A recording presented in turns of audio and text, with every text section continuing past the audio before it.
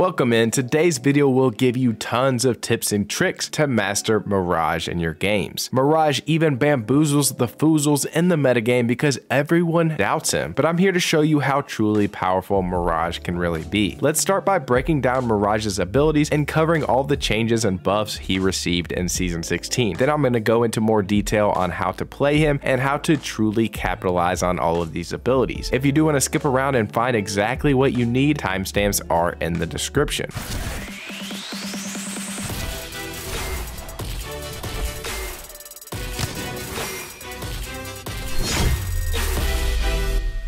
Now you see me as Mirage's a passive ability, and it transforms him into a support legend in many situations. This is one aspect of Mirage that a lot of players don't understand. He gives you a solid aggressive type legend in fights, but also a support style legend for extra utility to help his team with his passive. New in Season 16, Mirage and his teammates become invisible when Mirage is reviving, and after the revive, both you and your teammate will be invisible for a few seconds. This is very crucial when you really need to put out some major damage. Those enemies aren't going to be able to see you once you get your teammate up. One other major tip with Mirage's passive is he can't be scanned by the Beast of the Hunt with Bloodhound, and he can't be detected by the Mother Load by Fuse. Now, focus of attention from Seer reveals his position but removes his bars. Use Chaos to your advantage. When you're down with Mirage, it is not advised to use your knockdown shield immediately, as it will give you away. Instead, try to go to a nearby area and hide. Psych Out is Mirage's tactical ability where he releases a decoy that Mirage can control by his actions. If you hold the tactical button, so for me it's L1 or LB, then once you release that button, the decoy will copy your exact movements. The decoy can either copy all of those movements or be left alone, sending it to its proper destination. A lot of Mirage's power comes from making an enemy take shots towards that decoy. This obviously places a marker over their head for you and your teammates to track, but it allows you to get the first free shot and first damage to initiate the fight. In addition to Mirage gaining the first damage, it also is an underrated factor that the enemy is going to likely have less ammo in their clip since they fired at the decoys, and you will have the upper hand with the amount of bullets you can hit them with, while they might be forced to reload or switch weapons. Depending on how Mirage manipulates the decoy, it can become extremely realistic to fool enemies, so this is why Mirage is so fun, because it takes so much brain power to try and outsmart your enemies. For example, when you're trying to take cover and enemies have line of sight where you are holding, throw the decoy the opposite direction you are going to peek and shoot. This seems obvious, but it makes players react with their aim initially with that decoy and will give you priority to shoot first in the fight. This ability lasts for 60 seconds and has a 15-second cooldown. The decoy cannot be damaged by the player team, but it is destroyed by anything that can cause damage. The decoy can't go through teleporters, but it can activate gravity cannons. They also don't leave tracks or block doors. The decoy will react differently based on Mirage's actions. For example, the decoy will become much faster when you deploy it while you're slide jumping. One nice trick with the decoy: when you know an enemy is holding a specific corner, you can wall bounce and send your drone mid-air. This will cause your enemy to be caught off guard and take their eyes towards your drone, and then you can follow up with quick and aggressive shots. Another useful decoy tip is when you need to take height and climb over an obstacle, you can jump and deploy your decoy on top of the wall. This can distract your enemies and give you time to climb up and shoot. One major use that I like to use with the drone is to give the impression that I'm pushing from a certain angle. However, I'm moving to a completely different flank to surprise the enemy. A lot of times when pushing one location, I'll send my drone forward with my teammates, and then I'll take another route and use my ultimate to cause some massive chaos. If I know that I want to automatically control the drone after sending it out, I'll hold down the tactical button, so for me it's L1 or left bumper, then all of my actions will be copied by the drone. I like to use this to walk in front of me, and when I'm pushing a certain location, I will have the drone maybe pretend to head glitch on a ramp, for example, to resemble a player, and then it can proc my enemy to shoot them and reveal their position. If you do know an enemy is holding a location, a lot of the times I'll just throw the drone to run straight straight in, or I'll be controlling the drone and slide jump in to resemble a real player. And then I'll either run directly behind the drone to follow up with shots, or I'll take a different route to be more unpredictable. Obviously, use your drone in front of you when you're crossing open areas because people will potentially shoot your drone and save you from some damage. This thing comes off cooldown very fast, so don't be afraid to always have a clone by your side. Now, a super troll tactic you can pull off with the drone that would be really fun is you can pretend to be a decoy. You can either run in a straight line separate from the decoy's direction, or heck, you can even stand still and people might think that you're just being a bot, you're just being a drone. And then lastly, of course, use your drones when flying from the dropship or balloons in order to create the impression that tons of teams are landing in the area, so your specific drop location is less contested and you and your team can grab the loot there freely. Mirage's ultimate is called Life of the Party and releases a team of decoys he can control. This ability has a cooldown of 1 minute. You're going to have this all the time, so use this every single fight. When activated, Mirage deploys 5 decoys that are going to copy your movement. Each decoy has 45 HP. During activation, Mirage will blink in and out of view for a second, so make sure you're out of sight when you pop the ult because you'll be easy to spot out of all the other clones. The real Mirage will have a sort of a flashing pattern when he comes out of that invisibility. The ultimate ability is actually the ultimate counter to one of the strongest legends in the game, Seer. If Mirage activates his ultimate, then Seer will pick up all the different Mirage drones as enemies in Seer's ultimate ability called Exhibit. When you pop your ultimate in the open, a lot of times you want to immediately change direction that you're traveling in order to appear like one of the drones and not stick out like a sore thumb. This is really gonna bamboozle your opponents. Use this ultimate to distract while reviving as well. When you're reviving a teammate as Mirage, this ability is the perfect distraction. The decoys can confuse enemies long enough for an invisible Mirage and his ally to retreat to safety. A good tip with this ability is to make note of where the center of the ability is located. To give a bigger distraction or to reset your drones, you can go back into the center and pull all of the drones back towards you. Like if you're getting focused and you're getting shot at and they know which the real Mirage is, you can run back into the center and then disappear among the rest of the clones. If you're pretty close to an enemy while you are popping your ultimate, while you're in your invisible phase, you can activate your tactical ability and cause your drone tactical to run directly at that enemy. They're gonna think that that is the real Mirage most of the time, and you're gonna get a free bamboozle from that tactical. Then lastly, the invisibility part of the ability's activation can help you escape to a certain point. Like if you're really trying to make a risky cross out in the open, it's not a bad idea to pop that ultimate just to get invisible, create drones, create a distraction, and just get where you need to go. The ultimate ability really has no limits. There's so many cool and fun things you can do with this, like ulting and using a finisher on an enemy just to cause a massive distraction to surrounding players, or even using an emote to spawn out 2 different Mirages from each specific clone and flood the battlefield with Mirages. It's actually hilarious. Lastly, let's talk loadout. Since Mirage can rush with his clones and create massive chaos and confusion, it's important to have fast firing or heavy hitting close range weapons to really capitalize on players that are unsure which Mirage you really are. Some of the best weapons for a Mirage are the Wingman, since you can get close to enemies and keep a fast strafe pattern and hit hard with Wingman headshots. Other great options for Mirage are the R99, Car SMG, Prowler, Volt, Peacekeeper. I usually like to pair one of these close range weapons with Mirage with an assault rifle like the R301, Flatline, or Nemesis. That way you can have something for mid-range, but I also like those heavy hitters for close range fights with Mirage. So that's going to do it for my ultimate Mirage guide today. If you want to see any other legends, I do have a playlist with tons of legends. I'm also going to have tons of content for Apex this season, so stick around guys, like this video, subscribe to the channel for future Apex Legends content, and I'll see you in the next video. I'm Grizzy, and I'm out.